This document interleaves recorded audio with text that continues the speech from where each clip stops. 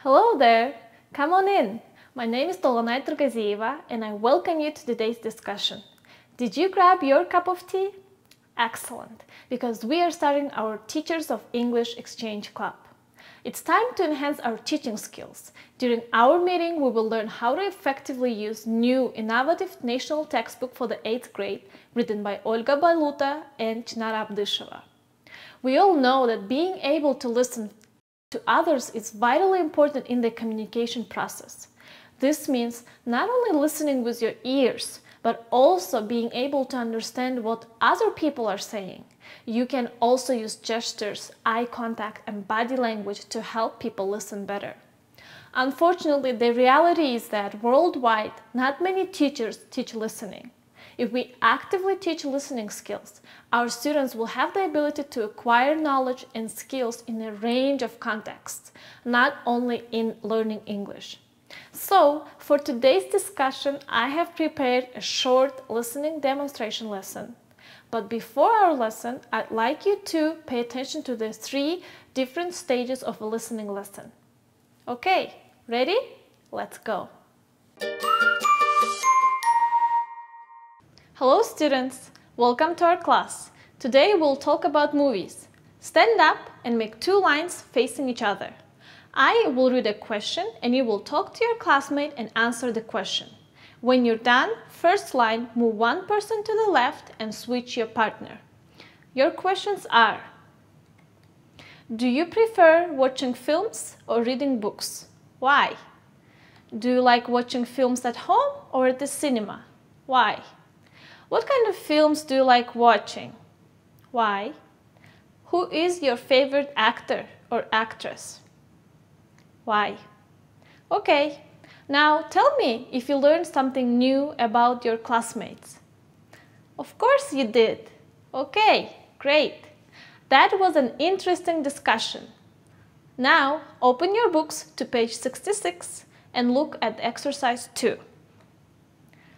Cover the next page with a piece of paper. Here you have 4 posters of films. Guess, what are the films about? For example, let's start with the first one. The name of the film is I Am Sam. What do you think it is about? Yes, we see a man and a girl and it looks like they're a happy family.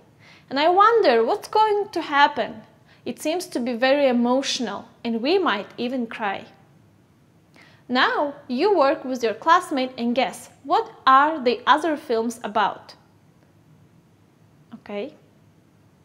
The second film is called Queen of Katwe. It looks like it's an inspirational film about a woman from Africa. It also seems to relate to chess because we can see some chess figures at the bottom. What do you think it is about? I think the movie is about motivation to learn and change your life. The third film is about music. It's possibly about school children who are challenged and inspired by their teacher. I am sure this movie will be exciting for you. The fourth film is possibly a fantasy film, a war between different forces and mysterious creatures.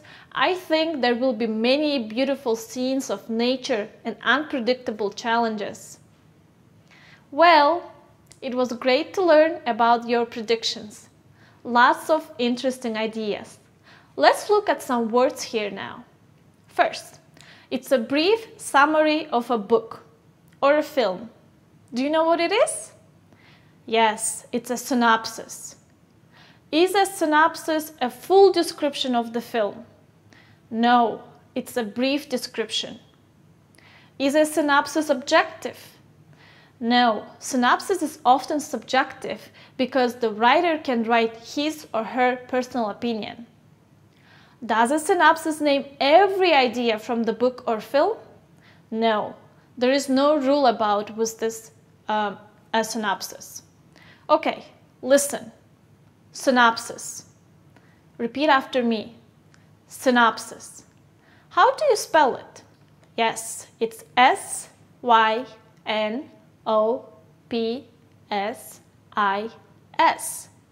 Where's the stress? Listen. Synopsis. Yes, it's on the second syllable. What part of speech is it? It is a noun. Is it plural or singular? It's singular.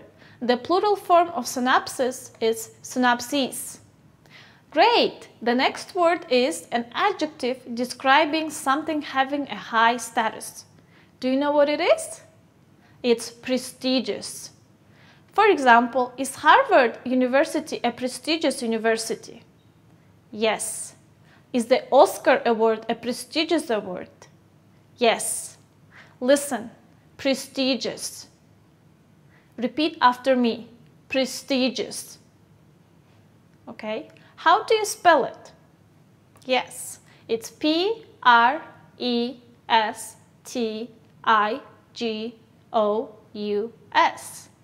Where is the stress? Prestigious.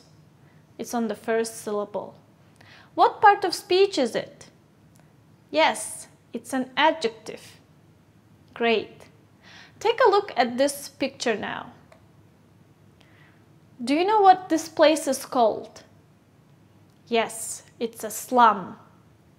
Are there good living conditions in slums?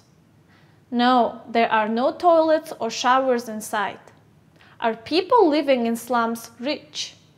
No, slums are located in poor areas of a city. Listen, slum. Repeat after me, slum. Okay, how do you spell it? It's S-L-U-M. Okay, what part of speech is it? It's a noun. Is it plural or singular? Yes, it's singular. The plural form is slums. Great. For our next word, let's imagine a boy named Tom. He is 6 years old and his parents died in a car crash last month. He has no other relatives. Social services put him in a new family who will take care of him, but they are not his real parents. What is this family called? Yes, it's called a foster family. Okay, listen, foster family. Foster family. Repeat after me. Foster family. How do you spell it? Yes, it's F-O-S-T-E-R F-A-M-I-L-Y. Where's the stress? Foster family. What part of speech is it? Yes, it's a noun. Okay, now take your notebooks and write film 1, film 2, film 3, and film 4. You will listen to the film synopses and match them with the names of films in the exercise 2. Okay, let's listen. Unit 4B, page 67, exercises 3 and 4. Film 1. This is a fantasy adventure film. It is set in an imaginary land called Middle-earth. Frodo Baggins receives a magic ring of invisibility from his uncle Bilbo. Frodo learns that the ring has the power to control the entire world. The Dark Lord Sauron is looking for the ring to rule all of Middle-earth. A group of friends begins their exhausting journey to destroy the ring by throwing it into the volcano, Mount Doom. Film 2. This is a hilarious comedy film starring Jack Black. Black plays a rock guitarist Dewey Finn, who is kicked out of his rock band. He becomes a teacher at a prestigious school. When he learns that his student has musical talent, Dewey forms a band with them in order to win a competition called Battle of the Bands. Film 3. This is a fascinating biographical drama film based on a true story. It's about Fiona Mutesi, a girl living in Katwe, a slum of Uganda. She lives with her 3 siblings and mother, who sells corn on the street. The family never has enough money. Her life changed when she meets Robert Katende, who teaches children to play chess at the local center. Fiona learns to play chess and becomes a women candidate master after her victories at World Chess Olympiads. Film 4. This is a fabulous drama film starring Sean Penn as a man with an intellectual disability. He's the single father of 7-year-old Lucy, whom he loves more than anyone else, and she loves him. The Department of Children and Family Services take Lucy away from Sam and try to place her with a foster mom, Randy Carpenter. A lawyer named Rita promises to help Sam. Lucy continually runs away from the foster family. Finally, Randy tells Sam that she will tell the judge that Sam is the better parent for Lucy. Okay, great. Now please compare your answers with your classmate. Great, let's check them together. Film 1 is The Lord of the Rings. Film 2 is The School of Rock. Film 3 is The Queen of Katwe. And film 4 is I Am Sam. Great, you did a good job. Now you will listen to the audio one more time. This time you will listen to the synopsis again and answer the questions about each film. The questions are, what genre is it? For example, you can say it's a science fiction, comedy, fantasy, drama, horror, or biographical film. What is it about? And is it interesting film to watch? Why or why not? You can jot down some notes as you listen. Great, let's check our answers.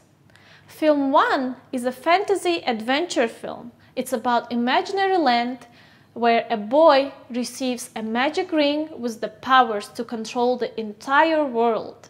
This boy, Frodo, and his friends need to destroy the ring and make peace in the world. Film 2 is a comedy. It is about a guitarist who is kicked out of his rock band. He becomes a teacher in school and creates a music band with his talented students. Film 3 is a biographical drama based on a true story. It's about a woman living in slums who learns how to play chess and becomes a master at World Chess Olympiads. Film 4 is a drama about a father and a daughter. They love each other, but the father has an intellectual disability and cannot take care of his daughter. Social services put his daughter in a foster family, but she keeps running away. Finally, they're allowed to be together. Now that we have discussed all 4 movies, answer these 2 questions and tell your partner. Which of these 4 movies would you like to watch? If someone made a movie about your life, what kind of movie would it be? Well, thank you for a wonderful discussion. That's it for today. See you next time. Bye-bye. Welcome back, dear teachers. Let's see what kind of notes you've made and what else you might want to add to complete your observation. We can divide this lesson into 3 stages: before listening, during listening, and post-listening. Please take a minute to think about what steps were done in each of these stages. Let's start with before listening stage. Do you remember how I started the lesson? Yes, our lesson started with an activity where students talked to each other and answered 4 questions about films. What do you think was the purpose of doing this activity? Right, it was done to prepare our students for listening and activate their background knowledge. Background knowledge is an essential component in learning because it helps us make sense of new ideas and experiences. Then, students worked in pairs, looked at pictures, and made predictions about what these films could be about. Prediction is an activity where learners carry out before reading or listening to a text, where they predict what they are going to hear or read. This gives them a reason to listen, as they confirm or reject their predictions. This also helps to raise students' interest. And finally, I pre-taught some useful vocabulary using the meaning, form, pronunciation framework to prepare students for the listening. Let's move to the next stage, during listening. How many times did we listen to the audio recording? Yes, 2 times. Did the students have a specific task every time they listened to the recording? Yes. The first time they had to match synopsis with films. The purpose of the first listening was to understand the gist. Second time, they had to answer the questions about each film. And this time, they had to understand specific details for each film. Remember, students must have a purpose for listening. Having an explicit purpose in mind will help them to know where to focus. If they know the purpose in advance, they will accomplish the task more effectively. Great! And what happened in the post-listening stage? Here, the students had a chance to discuss movies and make a decision based on the listening comprehension. It allows students to develop other skills, in this case, speaking. Students talked about what movie they would like to watch. The purpose of this question was to personalize the task. Personalization happens when activities allow students to use language to express their own ideas, feelings, preferences, and opinions. Personalization is an important part of communicative approach since it involves true communication as learners communicate real information about themselves. So, let's sum up what we talked about today. A listening lesson has 3 stages: before listening, during listening, and post-listening. Each stage serves a purpose to develop listening skills and allow students to practice additional skills or grammar. Here are some tips for you. Before listening, prepare your learners by introducing the topic and finding out what they already know about it. A good way to do this is to have a brainstorming session, a discussion, some questions related to the topic. Then provide any necessary background information and new vocabulary they will need for the listening activity. During listening, be specific about what students need to listen for. They can listen for selective details or general content. If they are not marking answers or otherwise responding whilst listening, tell them ahead of time what will be required afterward. Post-listening.